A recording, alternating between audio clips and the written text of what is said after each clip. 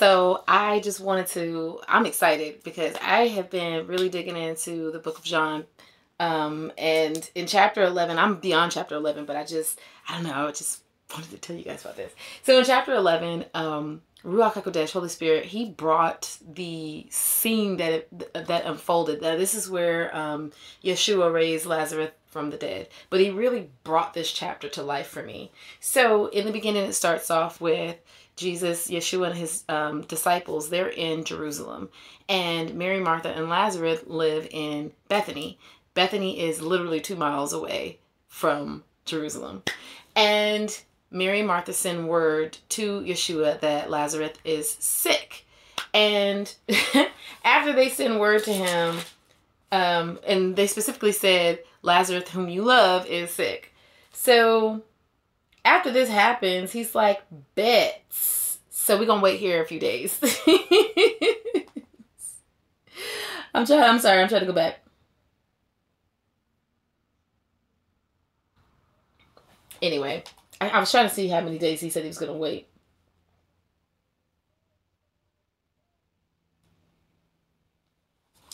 Okay, so when he hears that he was sick, he stays 2 more days. That's what I was trying to look for. He stays 2 more days after he hears that Lazarus is sick. So now, mind you, you gotta take into account the time it took to get the message to Yeshua, which probably wasn't too long because it was 2 miles away. But then he waits 2 more days after he gets the message. So when he tells his disciples that, Lazarus is sleeping, they're like, well, if he's sick and sleeping, he'll get better. And he's like, no, he's dead. He's dead. And they're like, well, the Jews are trying to kill you. He's like, listen, if you walk in darkness, you don't understand these things we got going on, but you're in the light. Anyway, we got to go see Lazarus. So, and I'm just paraphrasing everything. Go read John chapter 11. So he's just telling them, I'm glad for your sake that you were here with me and I wasn't there so that you would believe. So, he knows that Lazarus is dead at this point in time. So they go into Bethany to go see Mary, Martha, and dead Lazarus.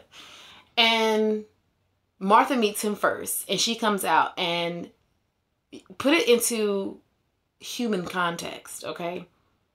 This woman just lost her brother. She sent word to Yeshua, and in her message that she sent to Yeshua, it said Lazarus was sick. So we know that at that time, he had not yet died. First thing she said to him is, Lazarus is dead. If you had been here, like, this is a grieving woman now. So it's not just Lazarus is dead. If you had been here, like, this is Lazarus is dead. If you had been here, he wouldn't have died. And he's like, yo, I got this. I'm going to take care of it. Do you believe I can do these things? She was like, I believe you. I know who you are. I believe you're the Christ. Yada, yada, yada. So then she goes and she tells Mary that Yeshua is looking for her. Mary has the same reaction, only hers is on an even grander scale. So not only does Mary come, but the Jews who were around her while she was in mourning, they follow her out as well. And she's got to be hysterical because it said she was weeping. Okay, you have sobbing, which is basically like, you have crying, which is the tears, and then you have weeping. Weeping is that ugly cry, like it comes from your gut, from your soul. It's like your soul is crying, you know what I'm saying? So she's weeping, and so are the Jews that are with her. And she's probably, like I said, hysterical. If you had been here, he wouldn't have died. And just, so this actually moves Yeshua to weep as well. It says Jesus wept. Jesus wept. Jesus had an ugly cry. And they were like, wow, he really did love Lazarus. Look at him. And then some of them were like, well, if he loved him, couldn't he have just kept him from dying? So then Yeshua's like, yo, show me where he is. They go to the tomb. He's like, remove the stone. It's like a cave with the stone with the stone in the entrance. He's like, remove the stone. Martha's like, wait, he probably stinks because he's been there for 4 days. And he's like, dude, did you believe what I told you? She's like, yeah. So they remove the stone. He goes to the mouth, calls out Lazarus's name. Lazarus comes forth with his grave clothes on. Yeshua tells them to remove the grave clothes. Doesn't stop there though. Some of the Jews believe in Yeshua because of what they just seen, but then some of them are tattletales and they go run and tell the religious leaders, the Pharisees, yo, this dude just did this. Instead of them going, oh my God, this guy was dead and now he's alive again. Let's go see what's going on. They get jealous and they're like, oh, if we let him keep doing this, he's going to take away our favor with the people and the Roman government, and then we're going to be up Spitz Creek without a paddle. So we got to kill him. And in chapter 12, you see it goes beyond just wanting to kill Yeshua. They also want to put Lazarus back in the grave. They want to kill Lazarus. Like, they're not just plotting to kill Yeshua anymore. Lazarus's life is a testimony to who Yeshua truly is, because nowhere else have we truly seen someone else bring someone back to life except for with Elijah and Elisha. And even then, we know it wasn't them that brought the people back to life. It was Yahuwah. So they know that this is something that only Yahuwah can do.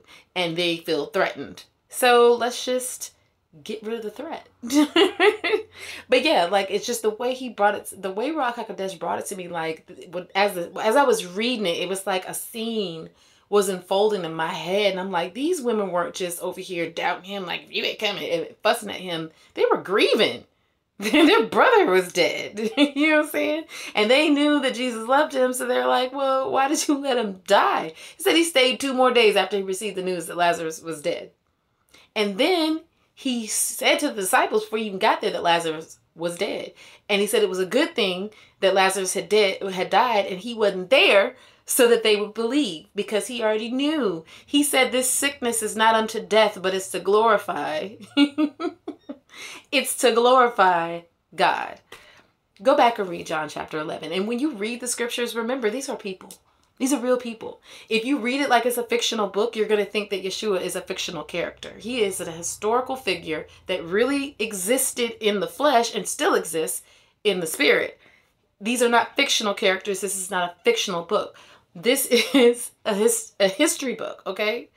I'm just letting you know. When you read it, go back and read it with that lens. Ask Ruach HaKodesh to really show you what the scriptures are saying, and don't just read it and take it for granted. It was a miracle, and we're not going to downgrade that miracle, because I ain't seeing none of us bringing folks back from death. And I mean, at the end of the day, a lot of folks have been died the past 2 years. I'm just saying. So I ain't seeing none of us resurrecting folks right now. So the miracle is absolutely the main focus.